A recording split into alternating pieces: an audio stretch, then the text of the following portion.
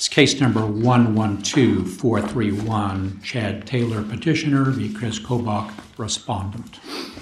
At this time, I will ask counsel to stand, state your appearances, and also announce if there are any threshold matters for the court to take up before we have oral arguments.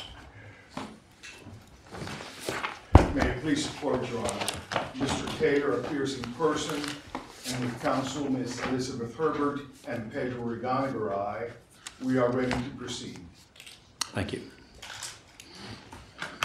Your Honor, Eddie Grine, and along with Tom Knudsen and Brad Schlossman for the respondent, Secretary of State. Thank you. I understand, therefore, no preliminary matters to take up? Not on behalf of the petitioner. No, Your Honor. Very well. Counsel, you may proceed.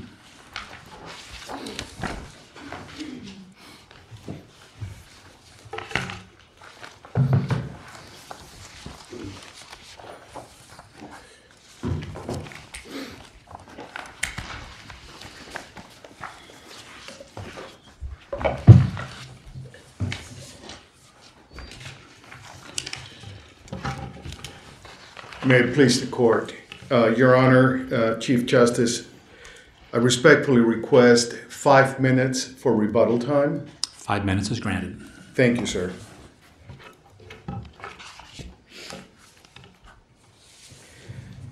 The only question this court needs to decide is whether Mr. Taylor complied with KSA 25306BB in his signed and notarized letter, which was timely submitted to the Secretary of State's office using the language, I, Chadwick J. Taylor, Democratic nominee for the United States Senate, do hereby withdraw my nomination for election effective immediately and request my name be withdrawn from the ballot pursuant to KSA 25306BB.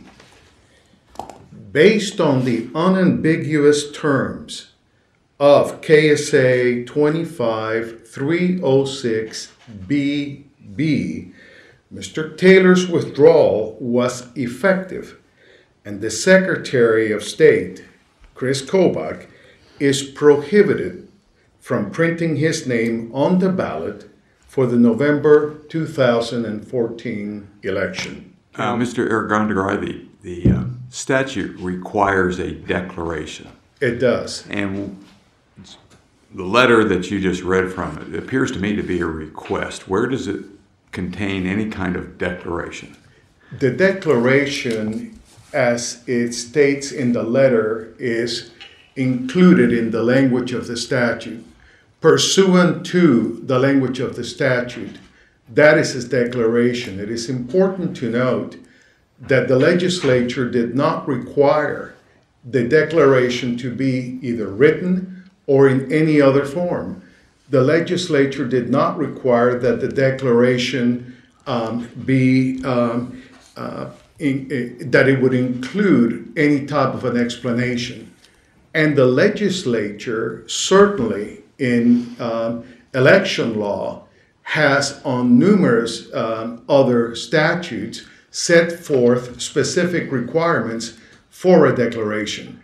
So we suggest that by referencing the statute, pursuant to the statute, and assuming the common usage of the word as is found in Black's dictionary, pursuant meaning by reason of something, in accordance with, that he in fact did make the declaration by referencing the specific contents of the statute. Is your client's letter effective if you take off the pursuant to language? Well, I think it's pursuant to, and then citing not just the statute, Justice Biles, but specifically Section BB. I understand that. I'm just saying put a period before pursuant. Is the letter effective if you strike pursuant to the statute? I think the argument is less compelling, but certainly the pursuant to, I believe, satisfies the statutory requirements. Let me follow up on that. Does the statute require the declaration to be made to the Secretary of State? It is our position, Your Honor, that the terms of the statutes are unambiguous, and it does not require a declaration be made to the Secretary of State. And are you relying on any other form where a declaration has been made? There are numerous other, I'm sorry, would you repeat the question? Are you relying solely upon the letter today, or are you asking us to look to any other sources for a declaration? No, we are relying strictly on the evidence before the court, which is the letter of withdrawal and the Secretary's response in the letter to counsel. We believe that the statutory requirements were fully satisfied by the letter from Mr. Taylor, which was notarized, timely filed, and pursuant to 25306BB. That points out a question that I had from your supplemental memorandum that you gave us yesterday. At page 4, you have a sentence in there that says, and I'm quoting, petitioner was plainly permitted to declare his incapability of fulfilling the duties of office if elected in any manner that he chose, period, close quote. So you're not saying that he chose to make the declaration in any other venue, any other place, except in this letter? And that is correct. The statute doesn't require any other declaration other than it states a declaration be made, which he did, complying with the statutory language.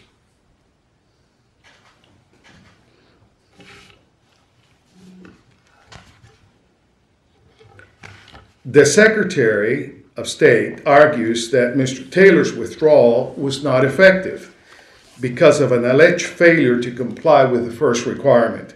Specifically, he contends that the letter that he used for withdrawal failed to declare that he was incapable of fulfilling the duties of office if elected. That claim is flawed for the following reasons. First, although the statute requires that a candidate declare that he or she is incapable of fulfilling the duties of office if elected, it does not dictate any particular language that must be used to follow the declaration. In fact, it doesn't even require that it be in writing or submitted to the Secretary of State. As we demonstrate in our supplemental brief filed with the court yesterday, if the legislature had wanted to require that a candidate make the declaration using any particular language, or to require that the candidate submit a written declaration to the Secretary of State, it plainly knew how to do so. Those are examples, they are examples, as I mentioned, in the statutes. Nevertheless, Mr. Taylor did submit the declaration in writing to the Secretary of State. He declared in no uncertain terms in his letter that he was withdrawing pursuant to 25306BB, the precise subsection in which the incapability requirement appears. There's nothing else that Mr. Taylor could have meant by pursuant to, except to say that he was withdrawing because he is incapable of fulfilling the duties of the office if elected. It could have been pursuant to the section of the statute, BB, that requires it to be in writing. It's not very specific as to what a declaration really connotes a proclamation, an announcement, and it's not real clear in terms of when you say pursuant to. It's a pretty broad brush that you're using to say that includes a pronouncement that he's incapable of serving the duties of the office, isn't it? But the fact remains that he followed all of the requirements of the statute, including that it be in writing, that it be notarized, that it be presented to the Secretary of State, and that it be timely filed. He did not fail to satisfy, pursuant to the statute, any of the requirements, including the declaration which is mentioned in the statute. Secondly, there is no basis in law for the Secretary to exercise discretion to reject the letter on the basis in which he is relying. Again, had the legislature wanted to delegate that power to the Secretary of State, it could have easily done so. Perhaps foreseeing a problem like the one we're here today, it wisely chose not to. The Secretary's duty under the law is clear. He has no authority to reject Mr. Taylor's letter, nor is his interpretation of the statute afforded any deference by this court, which is the ultimate arbiter of statutory text means. Mr. Groninger, your opponent submitted an appendix with its response yesterday. And in that appendix is included a letter from Miranda Rickel. It's In fact, Your Honor, I've made a special copy of that letter. Okay, because great. I thought it was very instructive for the court. Does the Secretary have discretion to accept or reject that letter? Well, the letter doesn't comply, according to the Secretary's own words, with the specific use of the words. It doesn't reference any other reason than this person's inability to campaign, not to fulfill the duties of office. Correct, but that's really not what my question is. You were talking about the Secretary's duty versus some sort of exercise of discretion. And that's what I was going to ask you about. It appears to me this letter neither cites the statute nor recites an incapability to fulfill the duties of the office. But is it your understanding that letter was accepted by the Secretary of State? Not only was it accepted, Your Honor, but I went to their website as of yesterday, and that candidate's name remains withdrawn. So it appears to me that the only difference in these two races is that the Democrat in this case, Miranda Rickel, there wasn't, once she was withdrawn, the Republican didn't have opposition. And what's also interesting about this letter is that if you'll notice in Exhibit 2, Attachment C, page 12, the letter is stamped September the 3rd, 2014, the very same day that Mr. Taylor filed his letter. So why is this letter accepted and not Mr. Taylor's when Mr. Taylor's, we suggest, fully complied with the statute's language? And that's a question I'm sure that your opposing counsel will address when he has an opportunity to visit with us. The question I'm trying to direct to you is that indicates that there's a belief that there's some discretion granted the Secretary of State under the statute, as opposed to a clear-cut duty with no discretion possible. Because the terms of the statute are unambiguous, I think we go down a slippery slope if we start providing a great deal of discretion to the Secretary in that regard. When the terms of the statute are as unambiguous as they are here, the plain meaning of the statute, I believe, should apply. And we suggest that Mr. Taylor fully complied with the terms of the statute. But if we were to suggest that there is some degree of discretion, it would be an abuse of discretion to have Mr. Taylor's letter rejected when he substantially complied with the statutory language. But, Counsel, what? go ahead, Chief. Toward that end, why does the statute use the word may?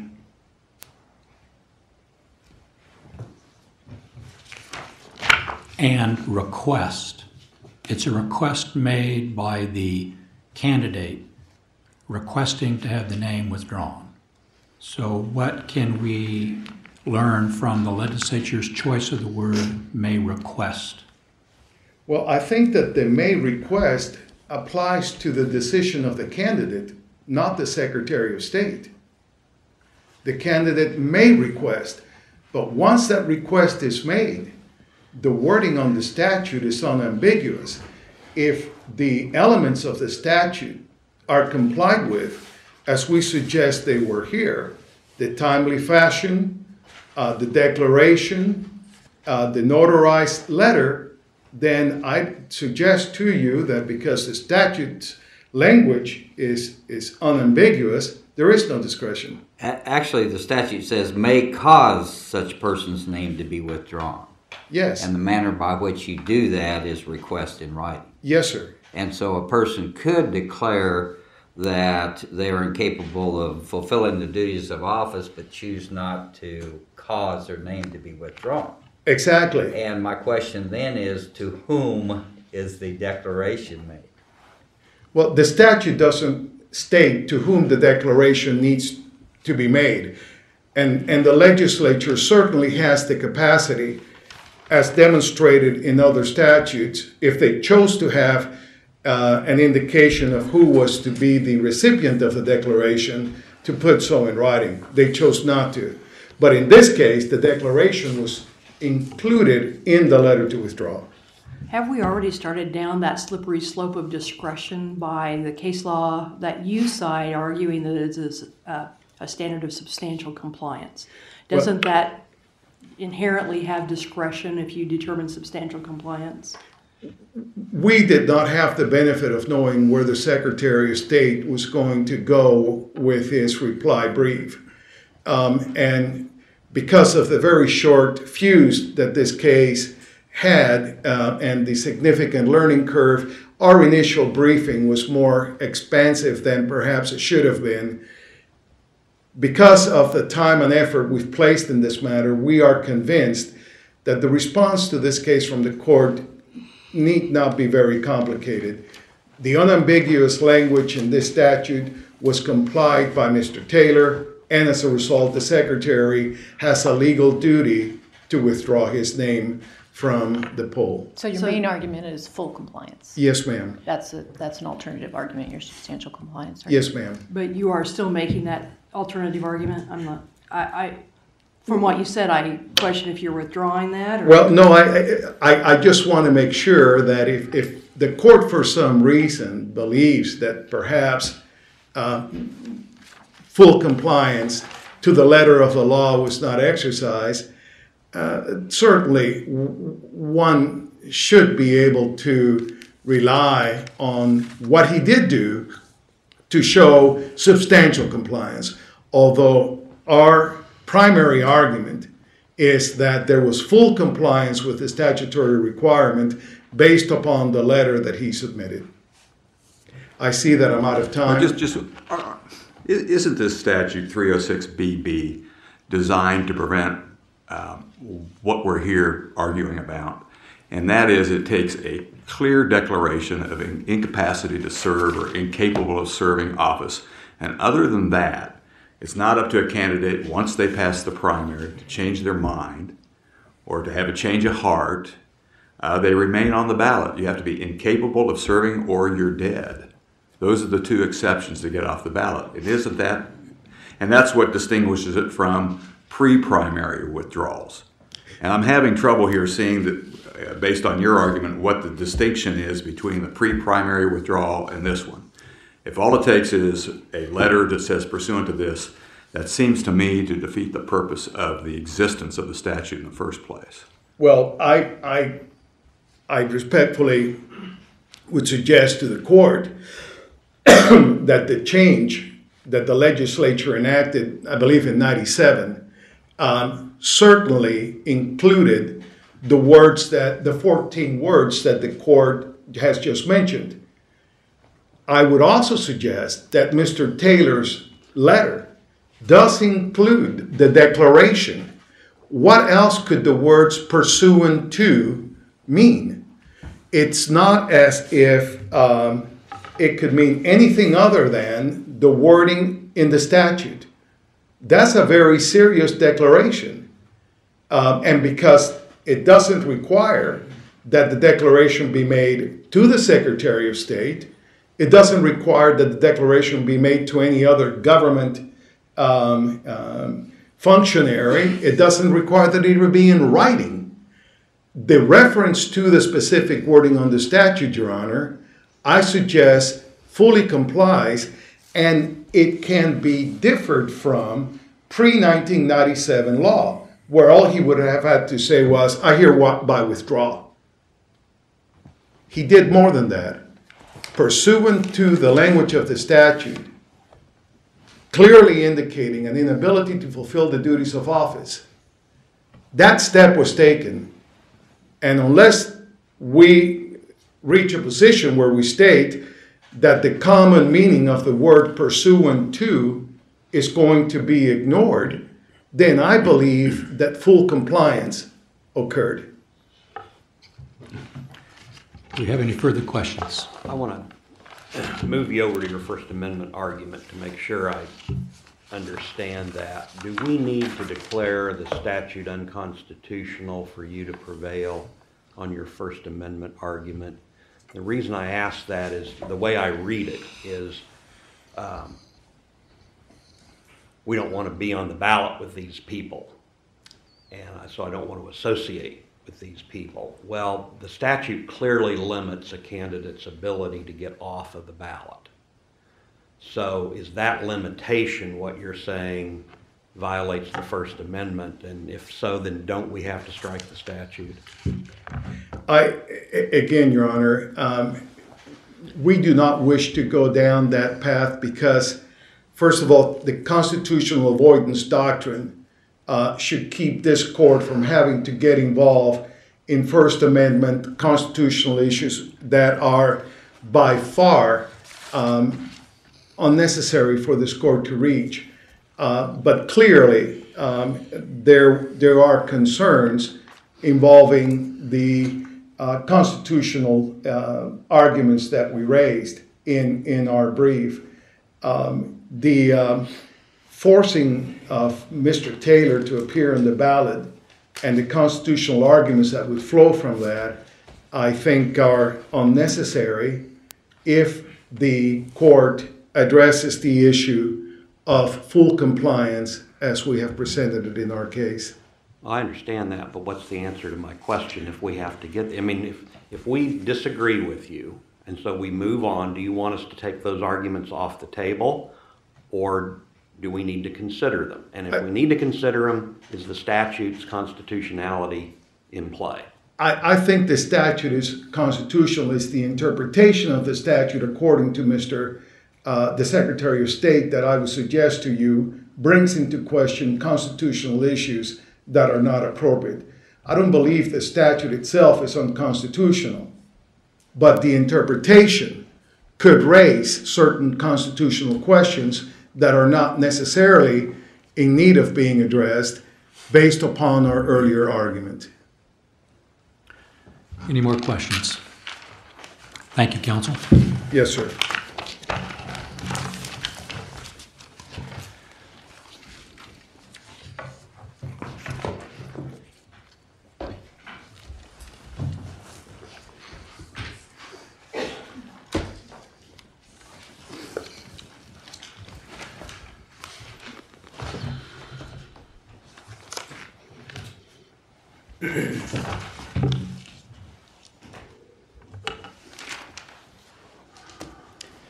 May it please the court. In 1997, at the request of the Secretary of State, the Kansas legislature added 14 words to the statute. Is that Petitioners- accurate? Excuse me. Excuse me. Mr. Graham, I want you to address the exhibit and attachment, Exhibit 2, Attachment C, page 12 that I inquired of with your opponent. It appears to me that, first of all, let's start with this. That letter has been accepted by the Secretary of State in order to keep the name of Miranda Rickle off the ballot, correct? Correct. Your brief said that several times, I think. So doesn't that letter require the secretary to have exercised discretion to accept it, because it doesn't cite the statute, and it also does not say, I declare that I am incapable or unable to serve. Your Honor, I think it makes sense to approach this entire case through the lens of some of these different letters, including the Rickle letter. Okay, well, and I think does it require the exercise of discretion? It does. Okay. So in order for you to prevail, there has to be discretion authorized in the statute. Well, Your Honor, not exactly. And if I could have a minute to describe what the discretion is, what's mandatory ministerial, and what's discretionary, because this is a key point. And I think looking at these letters actually sheds light on this.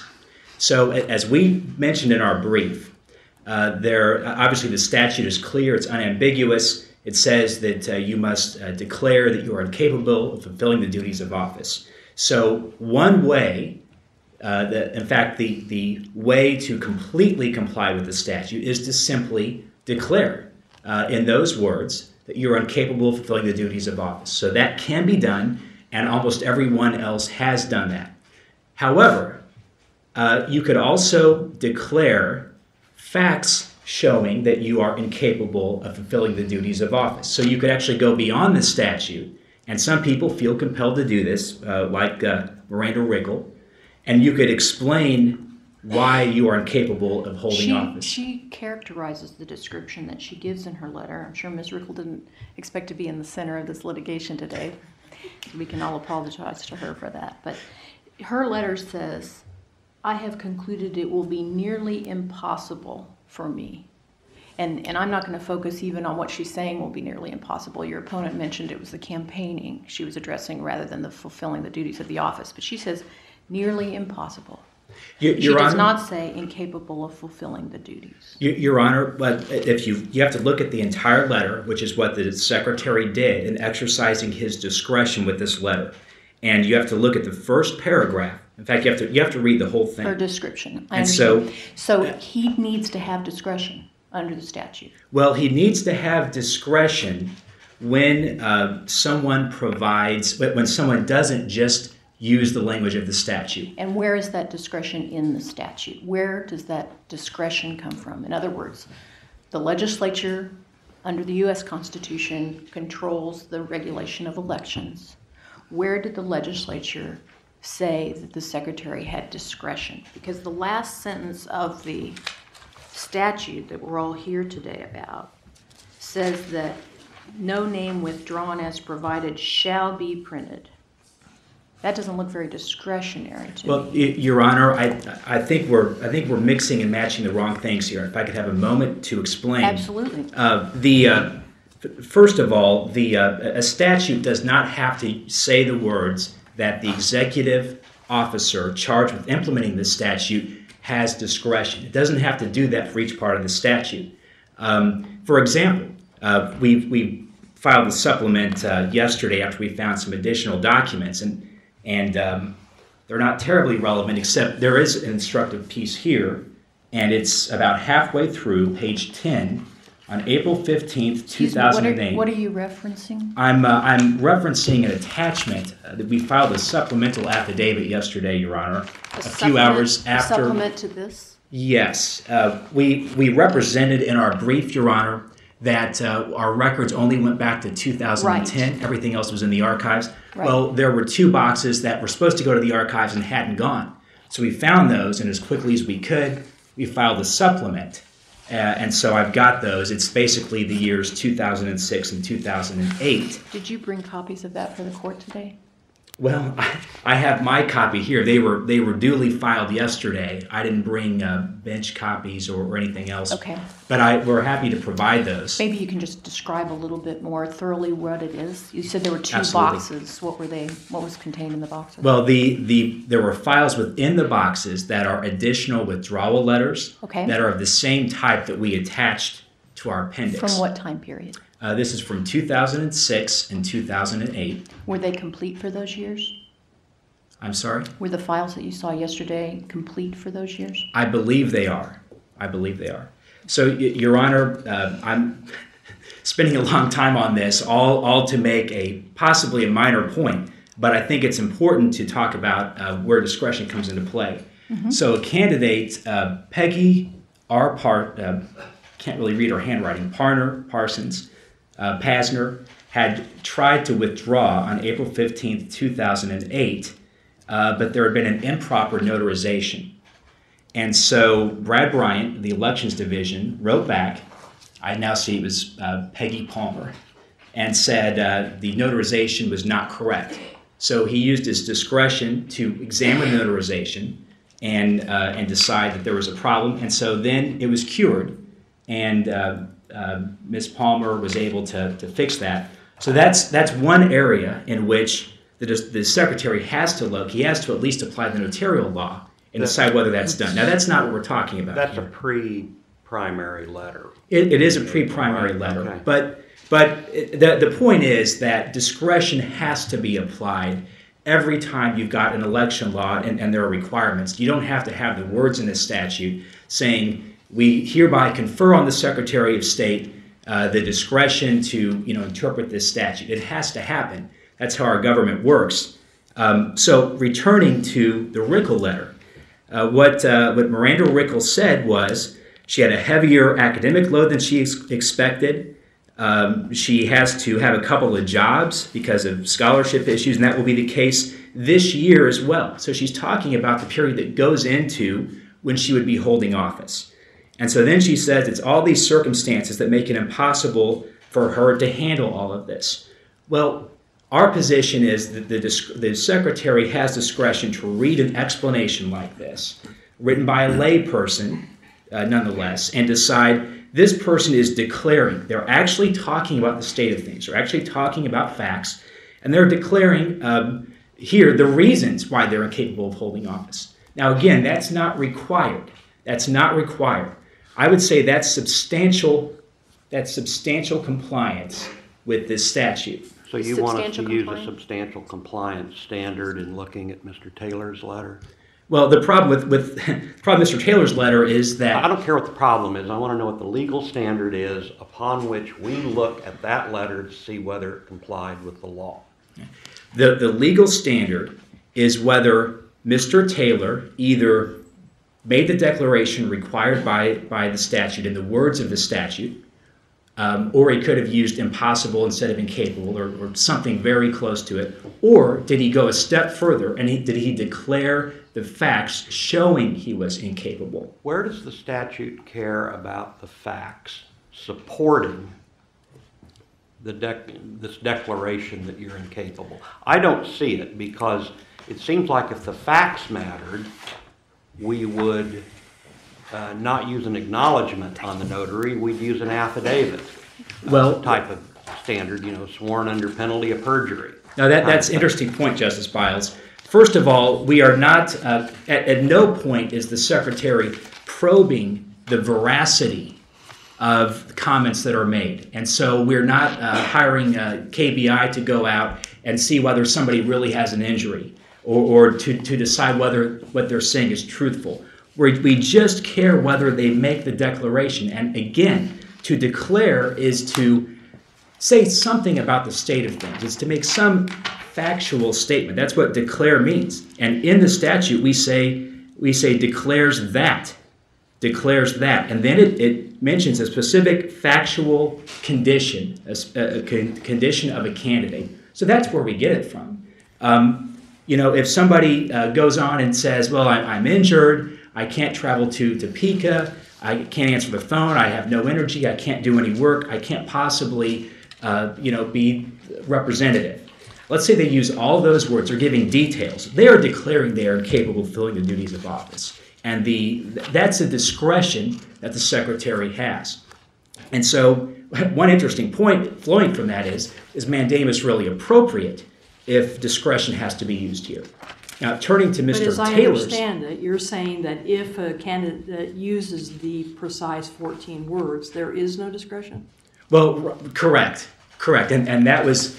I wanted to eventually wind up at that point, Justice Luker, but that is important because the candidate can avoid this whole issue by simply using the 14 words, and no one's going to quiz them about whether that's true or not. And why does not incorporation of the 14 words through the use of the phrase pursuant to the statute and the subsection accomplish that purpose of saying I am incapable of performing the duties of office? Well, because pursuant to is not the same thing even as saying I expressly incorporate and hereby make the declaration required by the statute. Is there any other acceptable reason under that statute, that particular statute that was cited? Is there any other reason other than being incapable of fulfilling the duties of office that would be acceptable? Well, Your Honor, the statute is clear. That is the only reason. That's the only reason. So when you cite it, don't you necessarily invoke that part?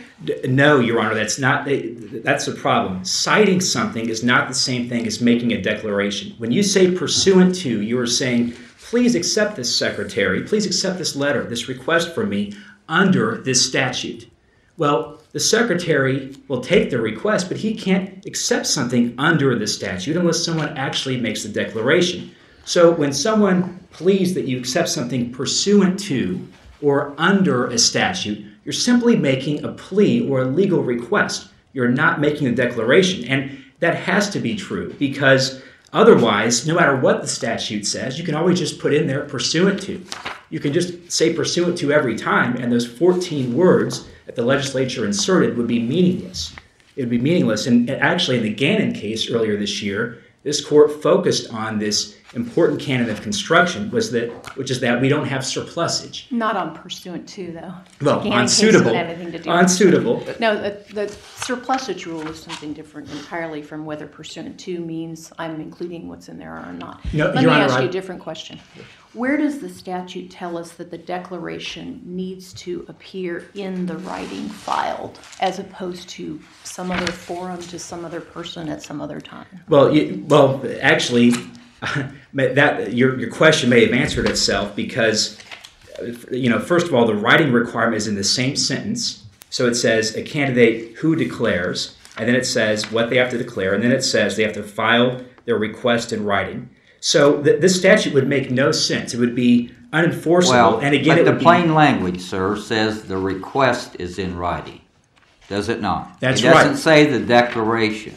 That's and right. So when you talk about the surplusage, if we determine that the declaration does not have to be in writing and does not have to be to the Secretary of State, then that does not make that section surplusage. But to follow your interpretation, we have to add language. Declaration in writing to the Secretary of State. We have to add that language to get to your interpretation. Your Honor, I respectfully disagree. I mean, if the declaration can be made to at home to someone's goldfish or something, then the statute is unenforceable. It means nothing. The declaration requirement is devoid of meaning. It must be made to the official who receives the request and processes it. Who else would it be made to? To me, that would the problem there would be now you're an making absurd another argument. interpretation. You're making an argument that we should interpret this to make it meaningful enforcement, but that's different than the plain language. The plain language of this does not comport with your interpretation. We have to add something to get to where you want to be. Your Honor, I guess the problem at the end of the day is the plain language canon, the plain language baseline for construction also requires that when you read a sentence, it's all in one sentence. Okay, that you have to read it so that it makes sense. Okay, and we're barely using a canon of construction here. And let's say that specific point is unclear. We have to at least go to the canon of let's not read something so that it's absurd, so that someone could make a declaration to a goldfish. Let's look at this. What if the legislature had intended the declaration to be to the party committee, the Democratic Party committee, that would pick a replacement? Then that makes perfect sense. Declare to the committee and then request in writing may cause their name to be withdrawn by request in writing. Then that would make perfect sense, wouldn't it? Your Honor, I'm not sure that would, because the Secretary of State needs to know. I mean, there's a deadline that the Secretary of State has to enforce, so the Secretary would at least need to know. But that's not what the statute says. And in fact, again, this case, in this case, the petitioner has admitted that it's not some other free-floating declaration, that it's this letter, that the declaration is literally the words pursuant to. So that's not the case we have here. It's a narrow question that's before this court. Let me ask you about the notary compliance law, because that seems also to be an area that's a little loosey-goosey over the years. Start with the Miranda Rickle letter. There's no acknowledgement on that letter. There's a notary stamp. It doesn't even say it was signed in front of her, which is what Mr. Taylor says. And we have a statute. I think you guys cited it. You just didn't cite that part of the statute in the Notary Act about how an acknowledgement in an individual capacity is supposed to be formed. So it doesn't seem like we have very many acknowledgments on any of these letters that the Secretary of State has accepted.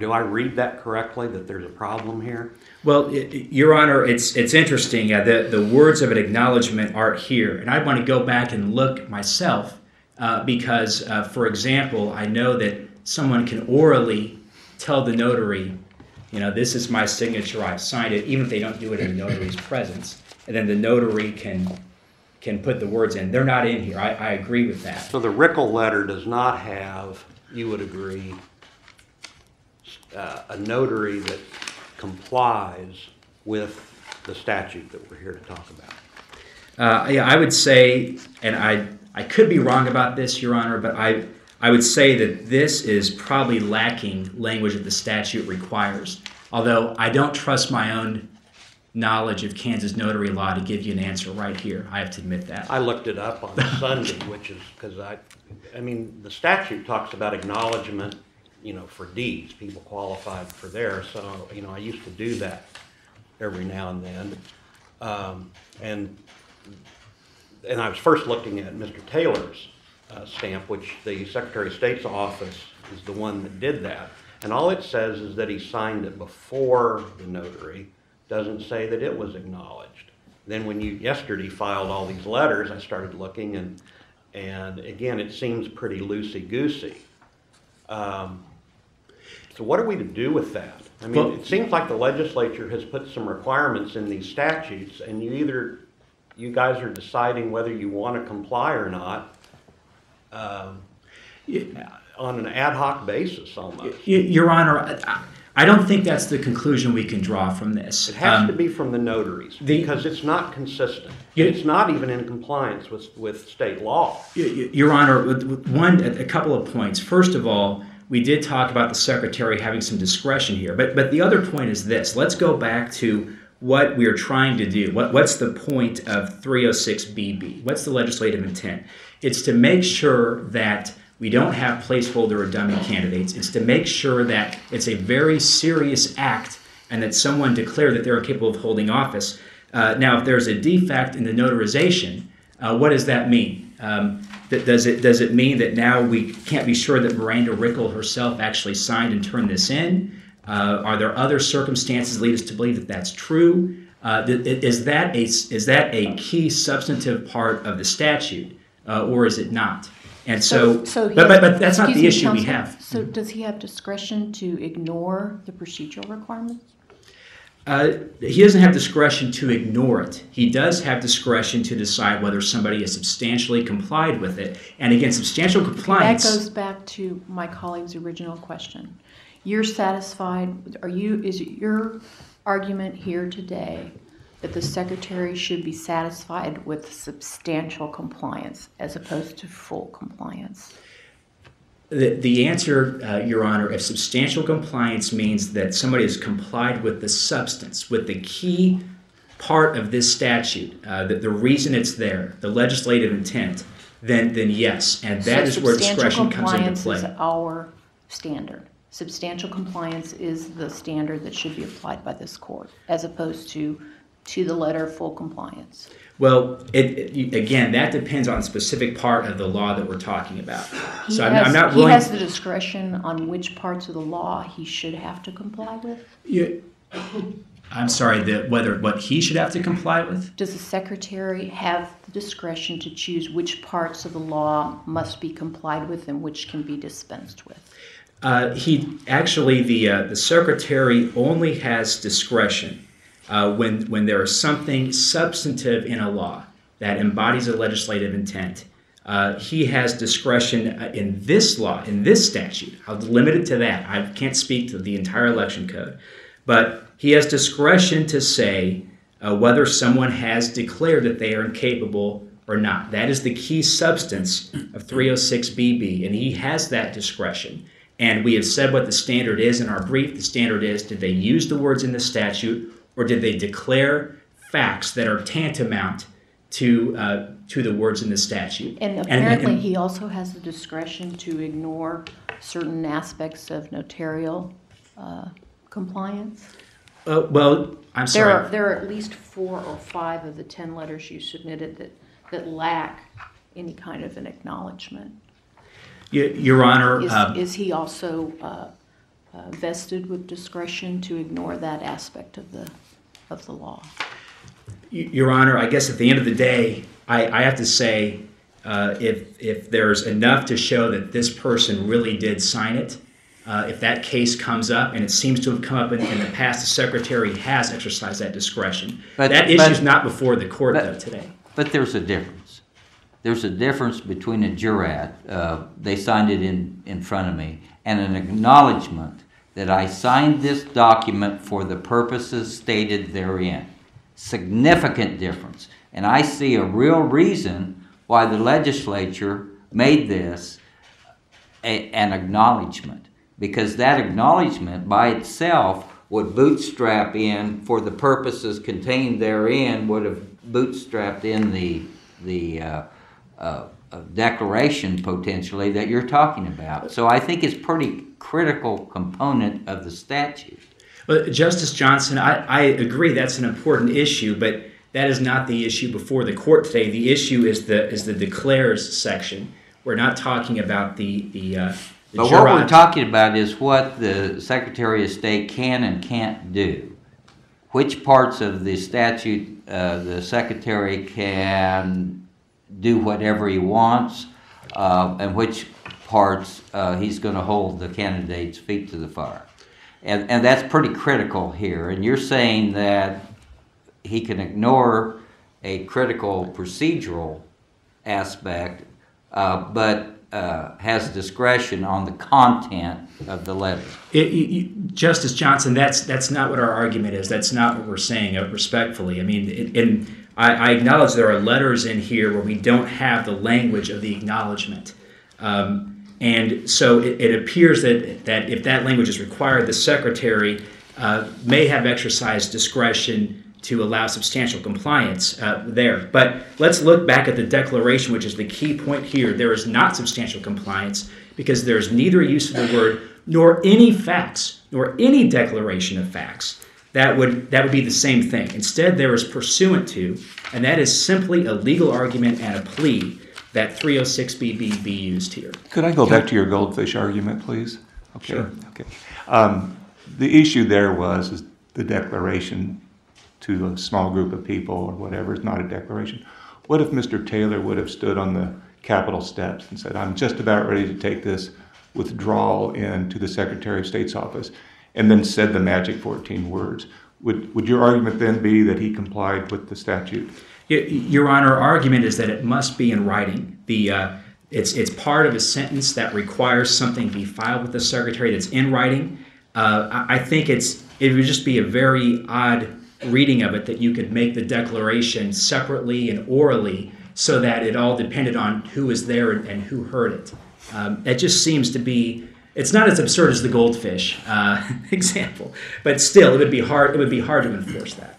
Counsel, you've expressed your disagreement with the adequacy of Mr. Taylor's letter, correct? Well, I mean, that's why we're here. Right, that's right. What more should he have done here in order to satisfy what you believe are the requirements of the statute. You've talked about people have made factual representations in the letter, and the secretary or his staff look at those representations, and a determination is made whether the obligations of the statute have been met or not. We don't have any factual recitation here by Mr. Taylor, but we do have, as we know, pursuant to the statute. Would it have been sufficient for your purposes if he had said, I incorporate by reference the language in the statute? Would that have got him where he wants to be?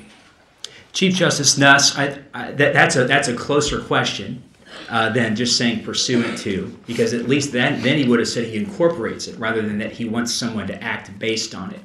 And frankly, I'll say this, it took overnight and a meeting with the Attorney General and a room full of lawyers for people to look at this and think it out and say, have they complied with it? I'll do my best right this moment to answer that. And I would say this, if you say you incorporate the language, that the problem is the statute still requires a declaration. So the fairest thing, the closest thing, if you want to use this incorporation formulation is, I incorporate and hereby make the declaration, required by the language of the statute. I hereby make that declaration in this letter. So at that point, you are doing something like when you draft a complaint and you say, count 2, I incorporate everything I've said above. And above, you've actually made declarations. You've actually pled things. And so now, count 2, every factual thing you've pled in count 1, we just look above and there are your declarations. They're made in count 2 as well. So that's the best I can do if we're going to use the incorporation language. And if he had simply said, I expressly adopt the language in the statute, would that be sufficient in your view? Chief Justice Nuss, I don't think that would be, because again, you adopt the language. I mean, literally, it's a statute that says what the law is. So I think we all adopt the language of the statute. We all agree with it. We all believe we're acting under it. But within the statute, it requires a declaration. So again, there's no declaration of fact with that particular statement. And we could probably go on and on. I think that the point is you've got to make a declaration, and you've got to declare a fact. That word declare is important. It doesn't just say someone who believes they are incapable, form the belief, and then you go withdraw. It says you declare that you are incapable, and then you go withdraw. And that's the missing piece. Your briefs also contain an argument that if Mr. Taylor is allowed to have his name withdrawn, then the people who voted for him in the primary basically have thrown away their vote. Did I characterize that accurately? Your Honor, I guess I put it this way. I wouldn't say they've thrown away their vote. I would say that by doing it this way, I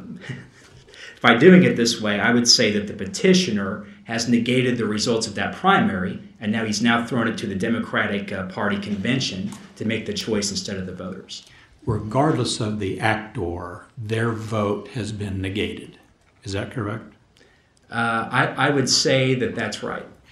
And let's take us now to if Mr. Taylor's name remains on the ballot. And I know it's hard for people in this courtroom to understand that there are some voters in Kansas who are not breathlessly watching today's proceedings. And if they see his name on the ballot, they may say, there's this guy named Chad Taylor, and for whatever reason, I'm going to cast my ballot for Mr. Taylor, whether because he's a Democrat or I like his name or whatever. And a number of people cast their votes. He has declared in his affidavit that if elected, he will not serve. So my question to you is, if we keep his name on the ballot, are we then negating the vote of those folks who might vote for him? Yeah, Your Honor, I think the simple answer is that the legislature has considered these possibilities, and this statute is the balancing of those possibilities. The same thing happens when someone dies, like Governor Carnahan in Missouri died. He was elected and his wife was appointed to serve out the remainder of the term. These things do happen. And, we don't say that every time it's unconstitutional or something because the results of the primary vote are now ineffective. Those are just the rules of the game to have orderly elections. All right, thank you. Any further questions? Yes, I do have. This will be brief. Speaking of facts that have procedural and substantive significance potentially, when was this supplemental filed yesterday? What time? It was filed after 12 o'clock, and I want to say it may have been filed around 2 o'clock. Okay, and you said that additional documents were found in some boxes? That's right. Your Honor, I know as much as is in the affidavit that's attached to those. But there was no effort, as far as you know, to go to the archive and actually get a complete set of what had gone before 2010? Well, actually, Your Honor, there may have been an effort to go to the archive. I can't speak to that. The problem is we were on a very compressed schedule, and if these could have been found before 12 o'clock noon, they would have even been in the brief. So we did the best we could on the tight time frame, Your Honor. In that regard, how do we deal with our admonition that there would be no extensions of time to file documents? Justice Johnson, we were very aware of that. The problem is we don't want to have a footnote in our brief saying we only have things going back to 2010, when in fact things that were supposed to go to the archives are still within the walls of our office. And so the best and most open way to deal with that, we thought, was to present that to the court. The court may choose to reject it, but we at least want to say that we were honest and open with the court. Well, one quick question on another one of your arguments. You argue the doctrine of operative construction and cite to a 1999 case. How did you get to that without tripping over all of the cases since then that first disfavored and then rejected? In fact, in Douglas versus Ad Astor, 296 Kansas at 559, we said, to be crystal clear, we unequivocally declare here that the doctrine of operative construction, as described in the Court of Appeals opinion, has been abandoned, abrogated, disallowed, disapproved, ousted, overruled, and permanently relegated to the history books, where it will never again affect the outcome of an appeal. Now, would you say, based on that we could disregard your argument on operative construction? Justice Johnson, no one ever likes to hear that in oral argument, but I have to agree with you. I just want to be clear that if Mr. Taylor's letter is found to be in compliance with the statute, the Secretary of State has no discretion. Well, that's right. I mean, if it complies with the letter of the statute, yeah. In a way, we're actually kind of mixing two concepts here. I mean, the discretion describes what he does when he reviews the text, and substantial compliance and perfect compliance are standards. So I'm not sure there's a causal connection there. I would just say this: he does have discretion under the first part, the substantive part, to decide whether a declaration meets the substance of that declaration, whether there are facts, and whether they're saying that they're incapable. So in some cases, not in this case, but in some cases, he'll get a whole string of facts and he'll have to make that decision. Most people don't do that. Well, there's no dispute what the letter says. So the letter is what it is. And if, as a matter of law, that letter complies with the statute, he has no discretion. Oh, that's correct. Okay. That's correct. Any further questions? Would you like 30 seconds to wrap up, or do you feel you've made your points? I think I've made my points. Thank you, Chief Justice Mess. Thank you.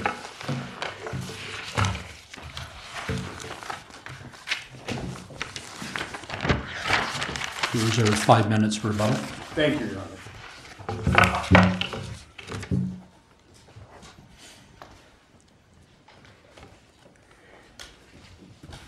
I have heard argued before this court by my opponent that a declaration must be in writing. Well, the statute simply does not make that requirement.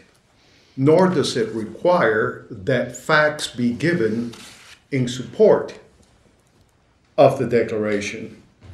This case is not about what the Secretary wishes or what he wants. This is about the clear, unambiguous language, the words in the statutes. And the statutes, again, do not require a disclosure of any facts to support a candidate who declares that pursuant to 25306BB, he or she is withdrawing. On that, there is no discretion on the part of the Secretary of State. The unambiguous language and the compliance by Mr. Taylor require, as a matter of law, this court to compel the Secretary to remove Mr. Taylor's name from the ballot. I understand your opponent, though, to be saying that it's a difference if the letter had read, I, etc., do hereby withdraw my nomination for an election pursuant to 25306B, rather than saying as it does, I hereby withdraw my nomination and request my name be withdrawn pursuant to the statute. Do you I see very little difference. I beg your pardon, Your Honor. I see very little difference in that. I believe that clearly the words that Mr. Taylor used fully comply with the language of the statute. Moreover, going back to the comment made by Chief Justice Nuss, I find it somehow in conflict with the Secretary's previous history of protecting the ballot box, avoiding confusion, not just at the local but at the national level, and yet insisting that a candidate who is not going to accept the office, who has clearly withdrawn from the race, be included in the ballot. What could possibly be the state's compelling interest when the result would be, as Chief Justice Nuss has clearly indicated, confusion and the possibility that voters not following this case and seeing Mr. Taylor's name on that ballot are going to be persuaded that because he is on the ballot, that he is running and will accept the office if elected. That unnecessary amount of confusion is contraindicated. But the bottom line is that that's not the reason why this case should be decided in favor of Mr. Taylor's withdrawal. It is simply because he fully complied with the statute. Fully complied. If the statute had different words requiring a writing or a reason, or that the candidate make the declaration before the Secretary of State, perhaps. But that's not what the statute requires. And the word pursuant to the statute is more than sufficient to satisfy the statutory language. So for those reasons, I respectfully request this court to grant the relief that Mr. Taylor seeks and to order the Secretary to remove his name from the ballot. Do we have any more questions? Thank you, counsel. Thank you very much. We thank you both for your arguments this morning. The court will take this matter under advisement.